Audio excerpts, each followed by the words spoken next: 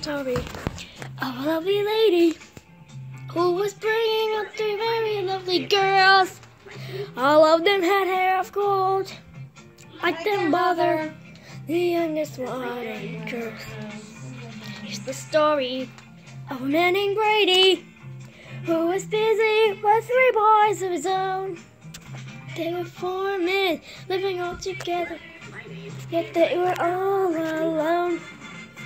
So the one day when the lady met his fellow, and they knew that it was much more than a hunch, that this group might somehow form a family.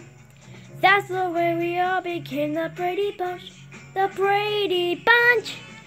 The Brady Bunch. That's the way we became the Brady Bunch.